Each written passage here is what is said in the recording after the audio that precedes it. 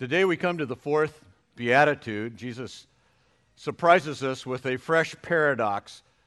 I kind of wrote that out and then I thought, well, maybe it would be more surprising if he didn't, because we're getting a lot of them. He's taught us already that you can be happy even though you're poor, to the point of destitution. And that's the first Beatitude. And then he held out happiness for people who are in the pits of sadness and mourning. That's a paradox. Then last week we learned that Jesus spoke of meek people who don't get their way as people that can be happy. And today it's the Beatitude that offers happiness to people who are hungering and thirsting. And especially on Thanksgiving week, we would not usually associate hunger and thirst with a happy condition. Well, we would want to be full. Well, it's not entirely a bad thing to have a good appetite, right? That's a form of hunger. We'll call that a mild case. You sort of want a desire for food and drink to kick in shortly before the next incredible meal arrives. But see, you had a delicious meal a few hours before. So Jesus is not talking about a mild case of hunger, such as you get when dinner's not quite on time. This is serious hunger. So if you're filling out notes and you have till the PowerPoint kind of cuts in, we're talking about something that is a serious hunger that's not just like late dinner. This is more like the kind that is experienced around the world where there's starvation. There are 3 million children under 5 that die of starvation every year. We don't see that often in our area. As I speak, my father is in Pennsylvania watching his dear wife of 26 years die of starvation. Joe is in the last days of cancer. She won't make it to Thanksgiving. Well, Jesus listeners know about that kind of hunger. This Beatitude could have been translated, happy are those famished and parched. And that, of course, would have made the paradox more obvious and somewhat alarming. Well, when Jesus uses the words like hunger and thirst, he's talking about what people want. In fact, what they want most. Also about what they need most. It makes you ask the question to yourself, what do I really crave the most? I mean, to be honest. Would it be something that's very pleasurable? It could be success of some kind. It could be a jumbo bag of Cheetos. We would for sure connect getting what we crave with the pursuit of happiness. Let's say my great craving is to go to El Gaucho's and get a 4-course meal. I would expect a visit there to produce a fair amount of happiness. I wouldn't spend all that money to just increase my misery. But if we have an extremely hard time explaining how we'd get happy if we didn't get what we crave, just think how especially miserable we would be if we found out that we had no hope of ever getting what we want most. Now, here's my question. Is it possible that there's something in this world that you could crave where the mere craving for it is a source of great happiness? That's what we're going to find out from Jesus today. Now, the first thing that's obvious is that you're not famished for something that you already have. This Beatitude, like the first three, starts with the admission of need, even painful failure. Jesus starts with poverty. I would be putting up the Beatitudes up here, but if you can review them in your mind, happy are the destitute in spirit. He asks us to see ourselves through God's eyes as needy, broke, helplessly in debt to the God that we have robbed of glory. Is there something up there? You want to flip that around, then I'll kind of... Huh? That doesn't work. Oh, that's not working, but that is. Okay.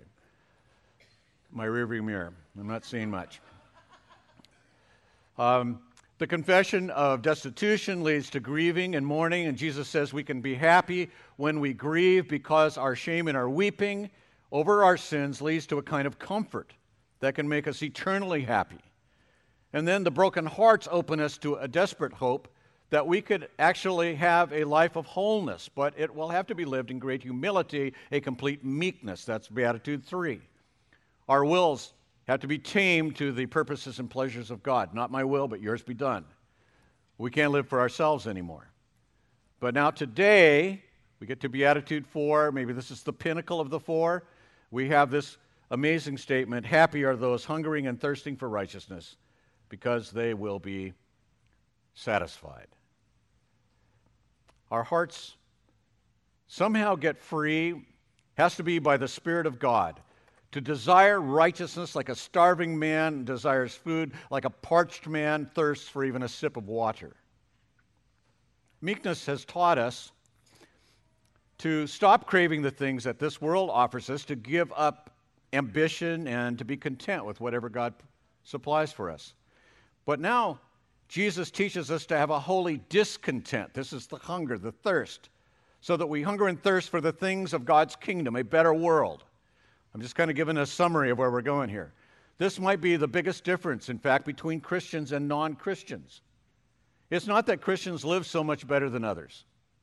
It's that God has revealed to true Christians that they lack the thing that they actually need most. And then he tells them what it is. It is this honest sense of emptiness and failure that opens the door to happiness. Now, the world has longings. The world burns for something, but they don't know what it is. And so for them, it takes many different forms. But God tells us what it is and where to get it. And it's the thing you have to have, or you will never enter God's kingdom. And so you crave it. Now, I can't go any farther explaining this beatitude if I don't try to identify what Jesus means by righteousness. We're still in the introduction part. What is this righteousness that you're supposed to be panting over? Well, this is a major theme of this whole Sermon on the Mount. There's a key statement in it that says your righteousness has to surpass that of the scribes and Pharisees, or you can't enter God's kingdom. And then later in the sermon, when he's talking about not worrying about the things of this life, such as food and clothing, he says that we must seek first the kingdom of God and his, here's the key word, righteousness, and all these things will be added to you. So righteousness is a theme here. We want to know what it means. Well, there are four aspects of righteousness that Jesus could be referring to. The first would be as an attribute of God. God himself is righteous, which means that he always acts in accord with what is right because it is his very character. In fact, it is his character that establishes what is right and against which we know what is wrong. Now, this is part of God's holiness. If we can take even a bigger topic, this is his absolute purity now expressed in how he does everything he does. A related word is justice, that God will always do the right thing is when, remember Abraham, when he was overseeing the impending judgment of Sodom, he proclaimed in the form of a question, shall not the judge of all the earth deal justly or do right? So now this is the God part of it. Now, the second aspect of righteousness is that it is a right standing with God that we can have, which is commonly called justification. This righteousness is received. I'm going to teach you a little theology here real quick. This righteousness is received when you're saved. By faith, a condemned sinner is pardoned of all his sin and is treated now as if he had all the righteousness of the obedient Son of God. All his sinful sins, his awful sins, are laid on Jesus when Jesus dies on the cross. They are completely paid for by Christ's blood. That's one side. And on the other side, the positive side, all the wonderful, amazing righteousness of Christ is now laid upon the sinner or imputed to him so that he now has a perfect standing with the glorious God, as perfect as the standing of the second person of the Trinity, the Son of God. This is imputed righteousness. Now, the third aspect of it, I think it's a C in your notes. After and only after you have been declared righteous by faith, you will have a shot at what we call personal righteousness, or what we call growth in holiness, obedience. This is sometimes called progressive sanctification, and it goes eventually to glorification when it's complete. This is what you look back at as you crawl into bed at night. You ever been in bed at night and you're thinking back over the day and you think, wow, what sins did I give into today? I need to confess them. Was I more like Jesus than I was yesterday? How is the righteous character of God actually displayed in me? This righteousness is how you actually live. It's not your standing, let's just call it your walking. And the blessed culmination of it will be the day that this life is over and God makes you completely righteous for eternity. Your sinning days will be over. Praise God.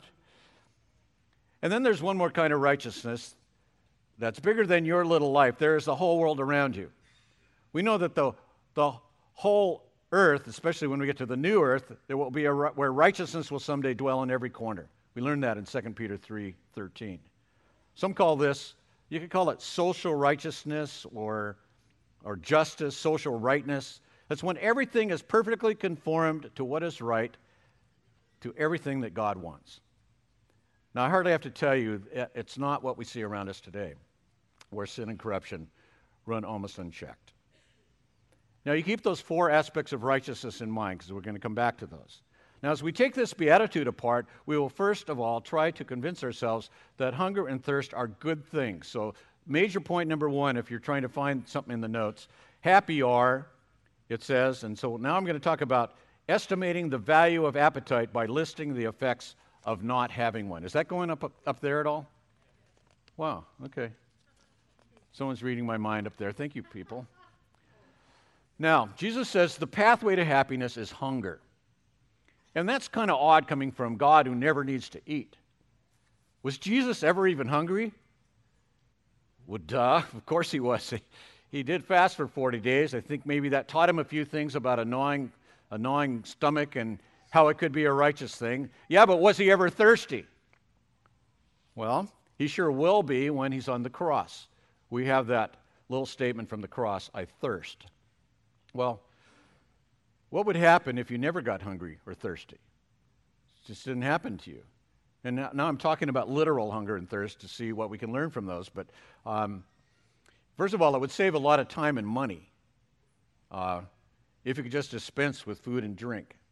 But if you have zero sense of the need for food and drink, we all know you're still, in a deep way, whether you feel it or not, in need. You're still hungry. You just don't know it. So the first thing is if you had no appetite, you could just forget to eat, and then you would grow weak and eventually die. So we're going to call this weakness. If you don't force yourself to eat and drink.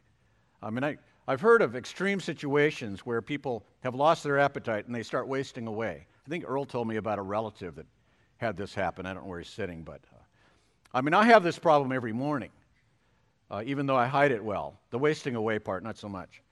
But my stomach doesn't wake up until noon, so I have to force myself to eat some breakfast because I know it's better for me. So long live honey bunches of oats.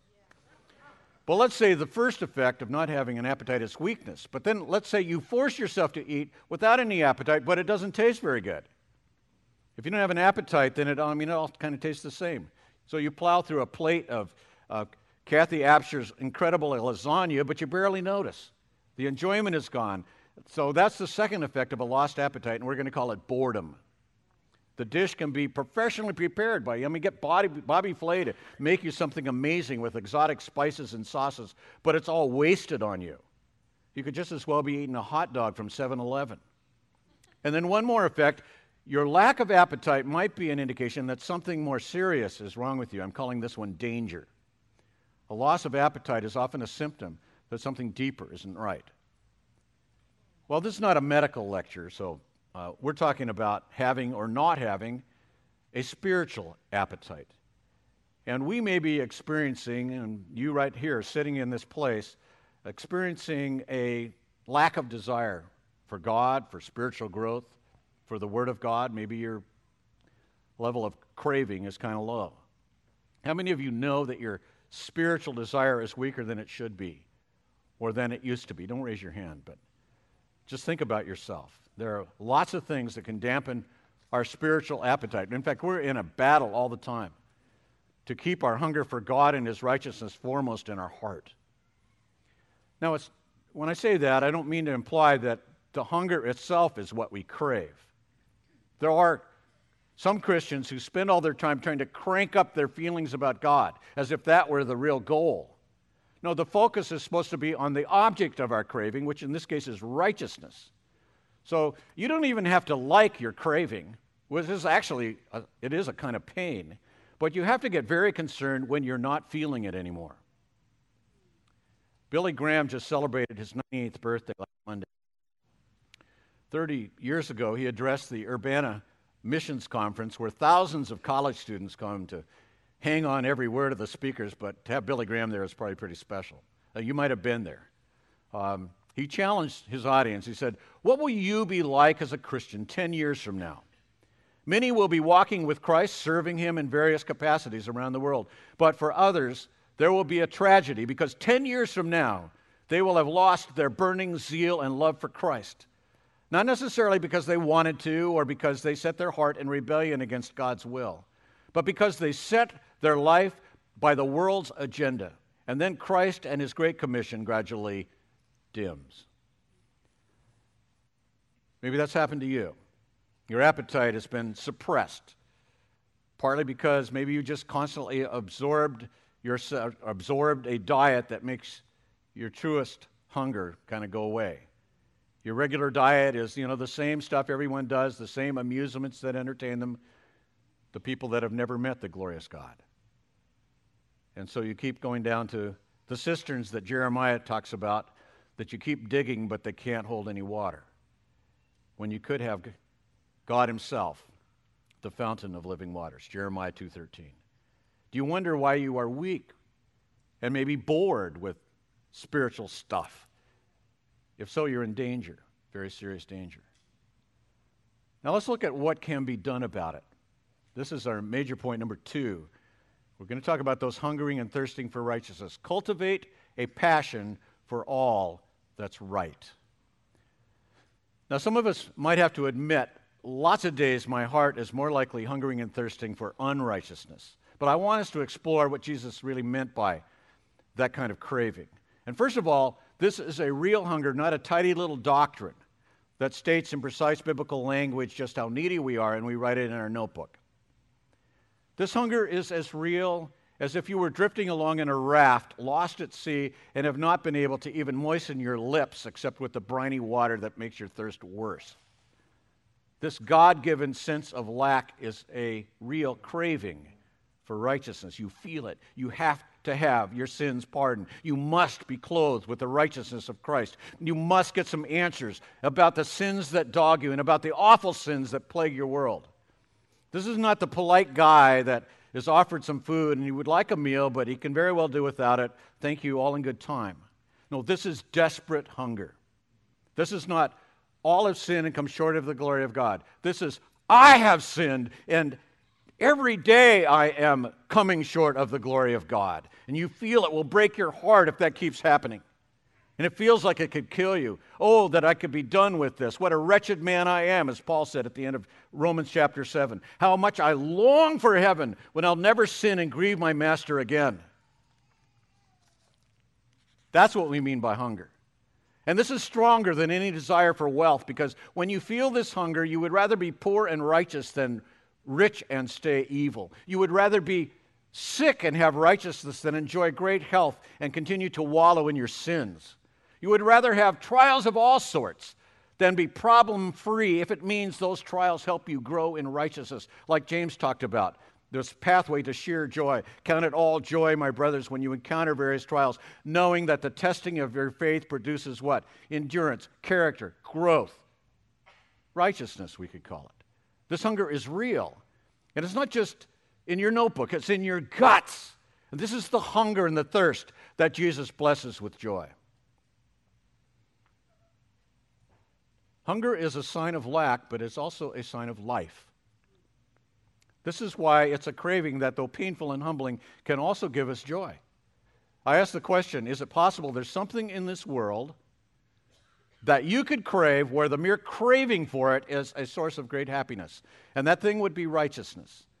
Now, if you are physically dead and you're lying in the morgue, if that's happened to you, raise your hand.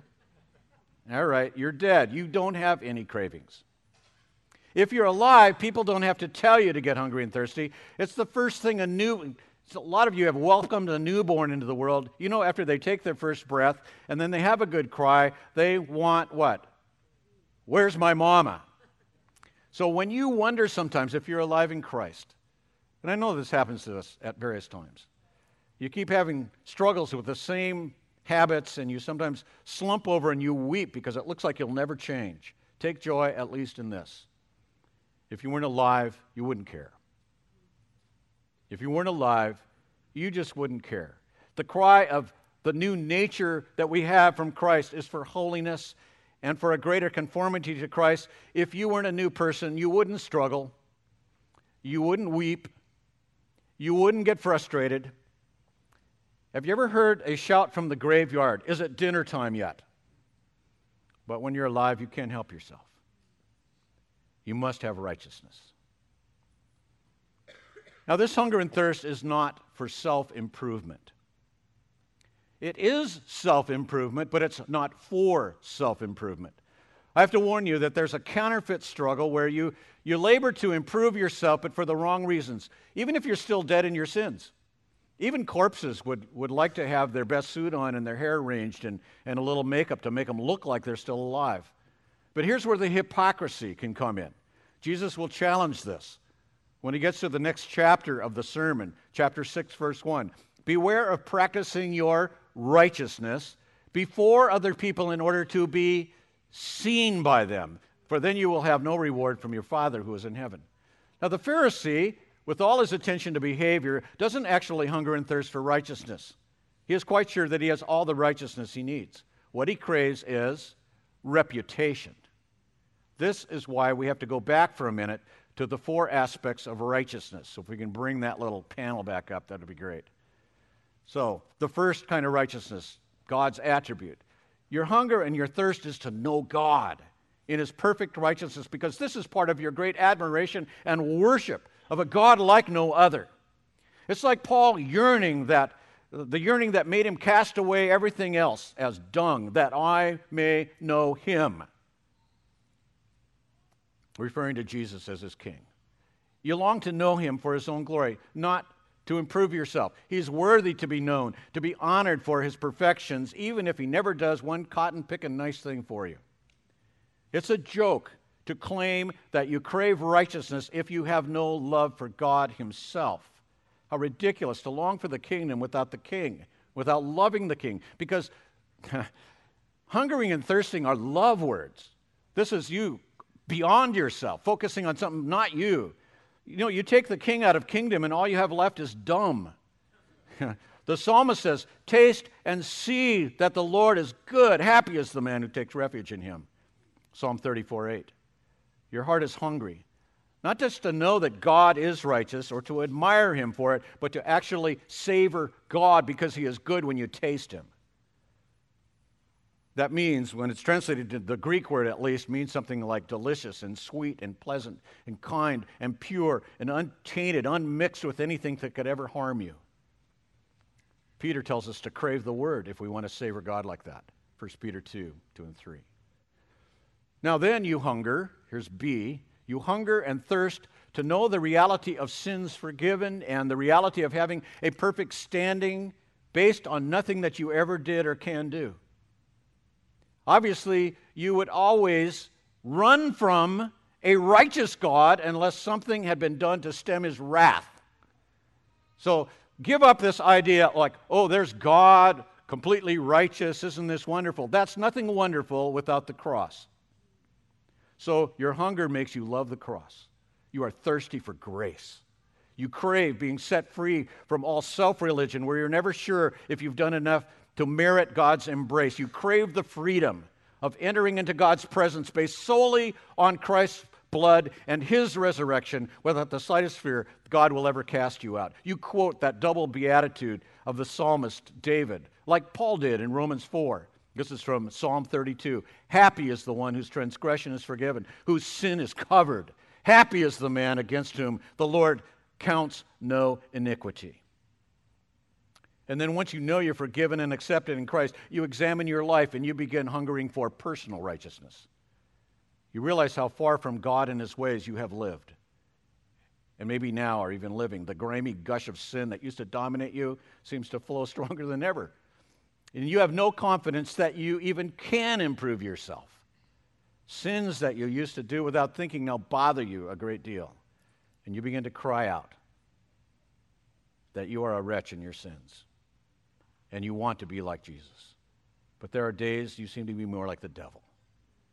You need personal holiness. And you start praying, Lord, make me like you. Subdue my pride. Teach me to hate it. Purify my motives, because even the good stuff that I do seems to be really to just make me well thought of or to make you do something for me. And then there's that lie I told, or the look that I looked, or the cutting word I said, the candy I sneaked. This is ugly. I'm so empty without you. I want to be pure like you. This is hunger. You begin to worry that those sins could condemn you if God doesn't keep hold of you. So you memorize Romans 8 and quote it every day. Your faith is stretched. You are getting the picture? This is hungering and thirsting for righteousness. It improves you, but it's not for self-improvement. Remember, I said it's a love word. And it's a love not for yourself, but for righteousness. It's a love for even the righteousness that it would extend around you, beyond yourself. You look around, you realize you're part of a great company on earth. Now, this here's D. There's a great company on earth that needs God just as much as you do. So you start aching over the sins of the world around you, in your neighborhood, at your workplace, in your gym. Not just your own sins. You have this constant discontent with everything unlike God. That's what Broadus called it. This is not limited to issues like peace and hunger and discrimination and the persecution of our dear brothers and sisters across the world. This is where your heart is broken, that God is so dishonored in this world. That's the grief part.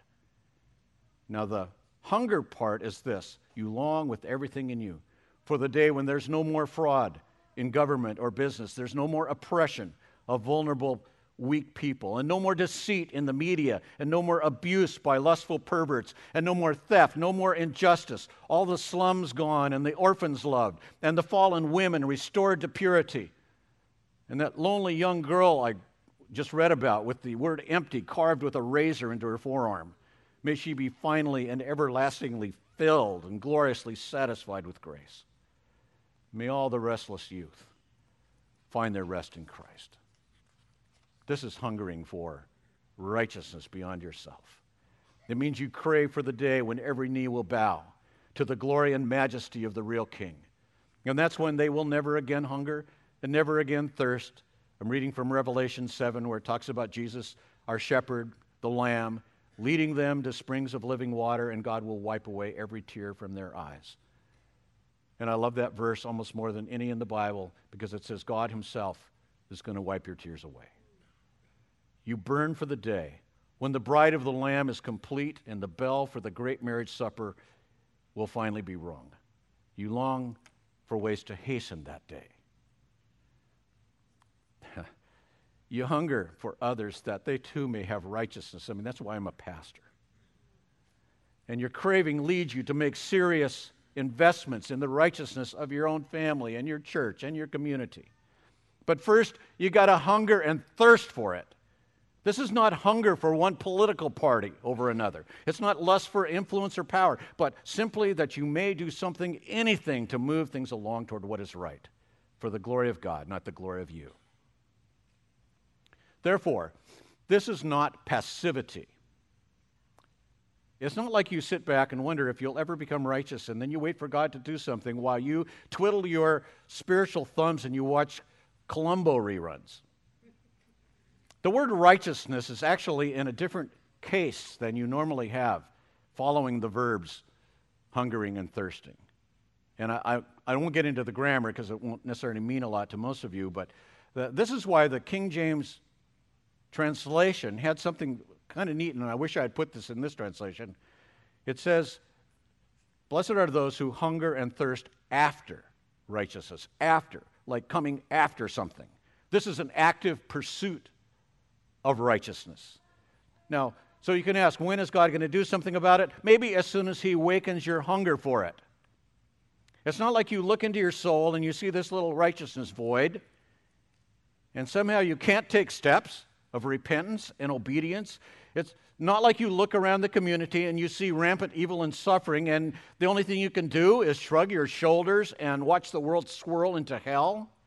No, a person who is validly famished or parched is driven to do almost anything. If not, it's not the kind of hunger Jesus is talking about. If you are desperate for a taste of righteousness, you will drive tiring miles to hear the word taught. You will empty your pocketbook to help the gospel go to places like Liberia and Turkey and other things that God places on your heart. It leads you to pray all night for your wayward son or daughter. This is holy craving, and it's a direct path to outlandish joy. But this hunger is, even though it's painful at times, it's worth it because it's Well, even if it's not for yourself, because this painful passion could even turn people into martyrs, and nothing is more joyful than that. Now, here's a final caution. This is not perfectionism. I know you're going to thirst for righteousness so I can be perfect. Well, now it's right to have a hunger to be as perfect as Jesus. I mean, no lesser goal is worthy of a redeemed soul. But perfectionism is something very different and disturbing. I was reading the best bowling story ever, although it is the only one I've ever read. But anyway, it was about a guy named Bill Fong. This guy is a 48-year-old Texas barber who had a night he will never forget. Now, you know what a perfect game is? 300 pins, 12 strikes in a row. Well, that's pretty tough to get, but that's not perfection by bowling standards. 300 games are just too common. Bill had rolled many of those before the night when everything was so magical that the first 300 was followed by a second, and then came the third game. Would he get the elusive 900 series that has been done only 21 times, in spite of 95 million bowlers over how many years? January 18, 2010. Remember that date. Everyone in the alley is crowded around with their breath held and their fingers crossed. No one can make eye contact. It's the 10th frame. It starts with the first wobbly strike of the night. The next is like Moses parting the Red Sea, only one to go. The ball starts out so perfect, people begin to clap before it even reaches the pins. But this perfect ball, the last of 36 amazing strikes, is not a strike. The 10-pin wobbles, but refuses to fall. Strangers fall to their knees. Fong can't even think. 2 years later, Fong and his friends sit around and they talk about what they always talk about, the great 899 series, a Texas state record. And Fong talks about it. He says he truly believes that that last pin could have made his life perfect. It would have made all the difference. If he could just have been the best there is at something, he wouldn't just be a regular guy anymore. So he goes over and over in his mind, that last roll, should he have practiced more? Was he using the wrong ball? Later that night, that very night that he had near perfection, he suffered a stroke. No lie. And his friends are just glad to have him alive, but he rehabs and he keeps bowling. And he's bowled 10 more 300s, but never a 900. And he is haunted, one pin short of significance. He's still trying for perfection. It's hard to be just a regular guy. Now, this is so important. Hungering for righteousness is not a quest to make you feel special, to create an extraordinary you.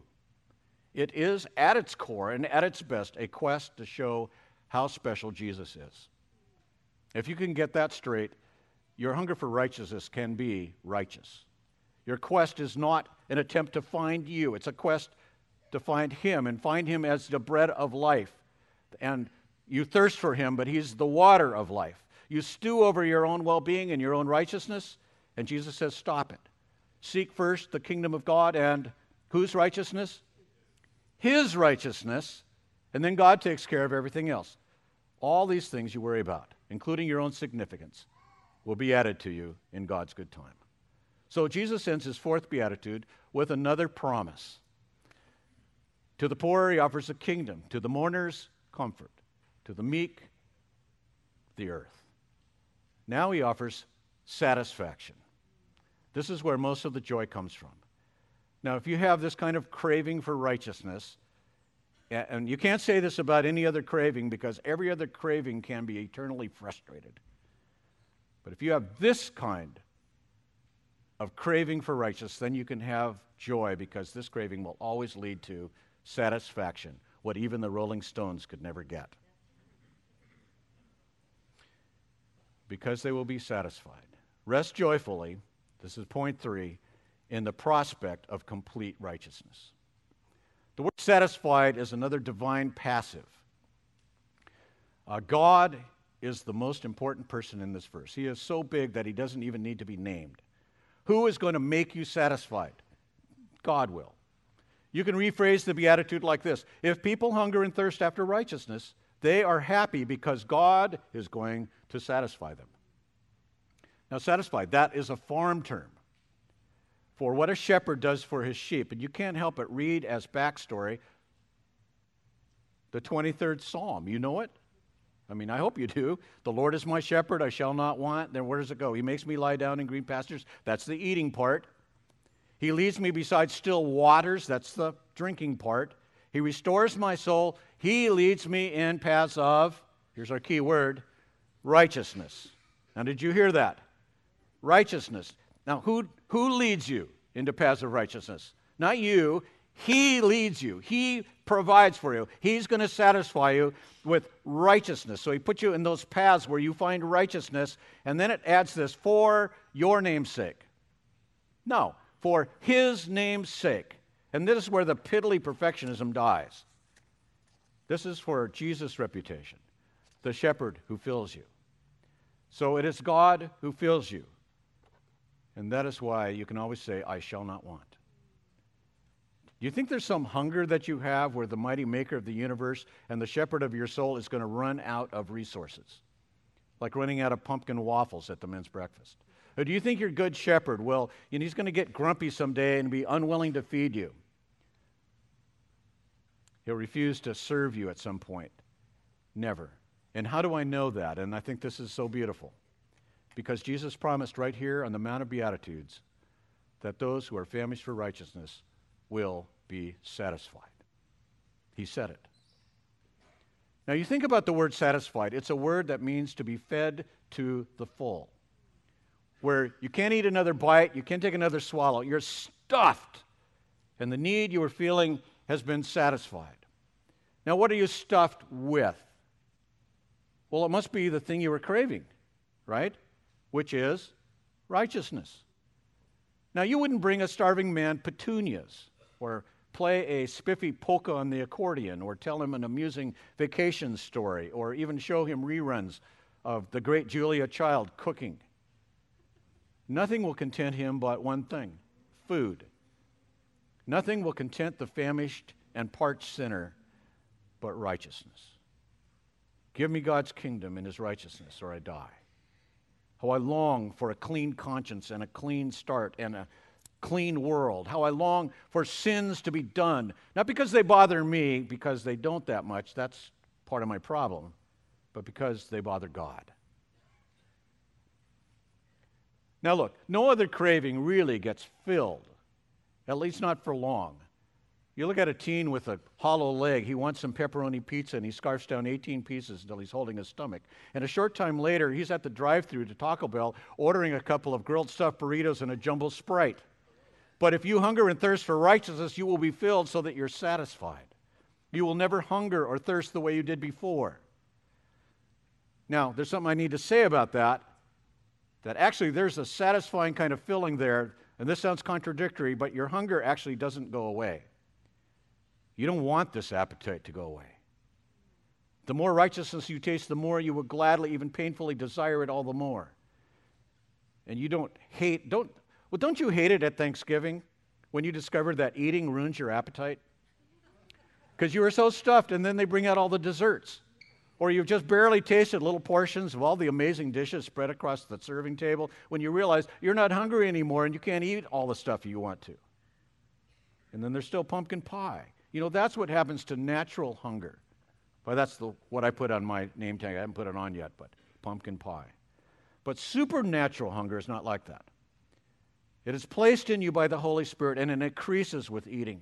Grace fills us as from a fountain, not a little teacup, and then enlarges our capacity for grace, which is available in infinite, inexhaustible supply. And then the fuller you are, the more you crave the sweet treats of divine righteousness.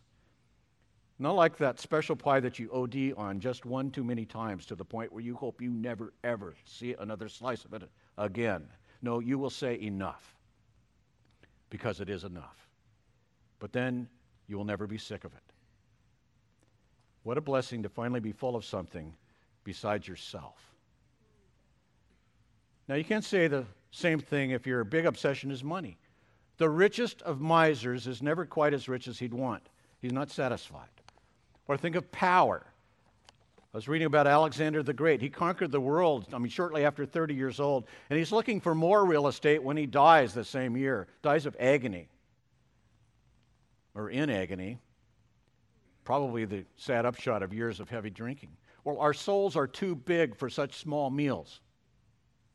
As I quoted from Thomas Watson a few weeks ago, nothing of this world is big enough or glorious enough to fill the desires of our God-given souls, because they were meant to be filled with God, our righteous God. And of course, this is ultimately then a hunger for God himself. And once you have Christ, you have all you'll ever need. It's all Jesus. Well, that brings up the question, when does this satisfaction come? And I think it depends on what aspect of righteousness you're thinking of. So bring up that panel one more time. If it's A, that is the righteousness of God as an attribute, then in all eternity we will be discovering the great character of our Maker. And he will satisfy you over and over and over again, every day that you look at him, every time you consider him. And if it's B, which is justification, then you eat and drink of Christ from the moment you come to faith, because Christ himself is given to you. It's symbolized by what we do at the Lord's table, even today. And then if it's C or D, we get satisfying foretastes of righteousness right now. We look around us and, well, we look in our own soul. We see sometimes we actually grow. Sometimes we actually obey when we wouldn't have. And we're satisfied with that. And the day is yet to come when all evil, though, is fully put away from our own heart, from the whole earth. And on that day, then we will be completely satisfied and forever. There will be righteousness all over the world. And in fact, back in that Beatitude passage of Isaiah, the breeding ground for all these Beatitudes, Isaiah says that God's rescued people will be called oaks of righteousness, the planting of the Lord, that he may be glorified. That's what we're looking for. Our craving for that is one of the reasons that we long for the second coming of our Lord. The battle may go against us now, but eventually righteousness will flood the earth and dwell there.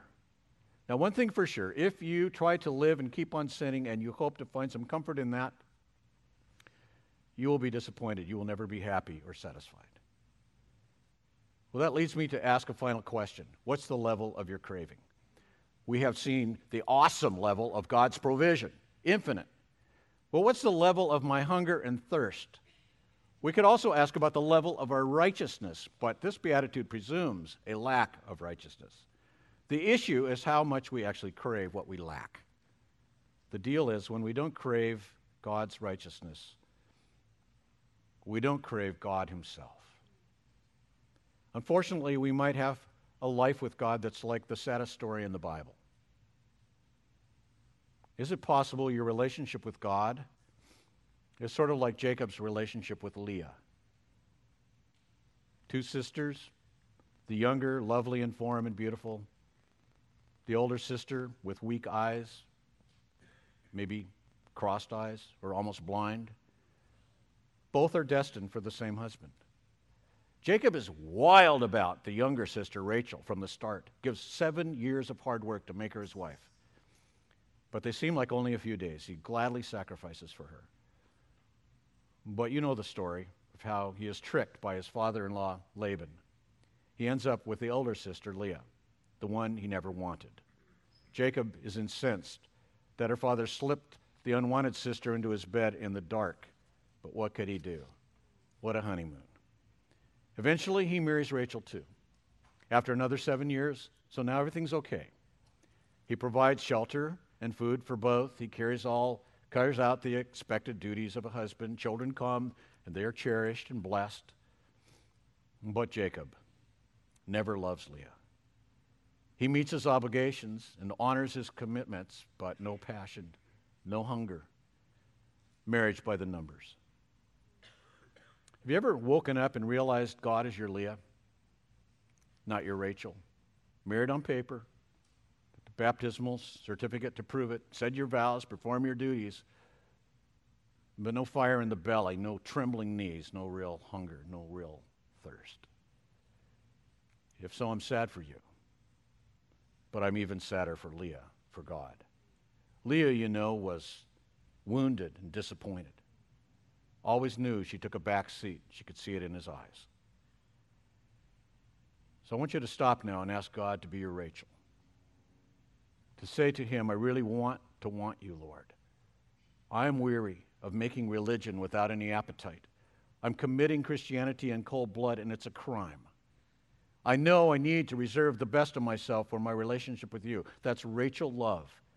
I can see that my lack of passion for you tells the world around me that you are not very lovely, after all.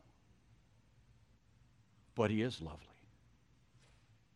He offers himself freely as food and drink for you. And there is nothing lukewarm about his love for you. 28 years ago this week, Susanna Petroisen hears her daughter's pleas, but there's nothing she can do.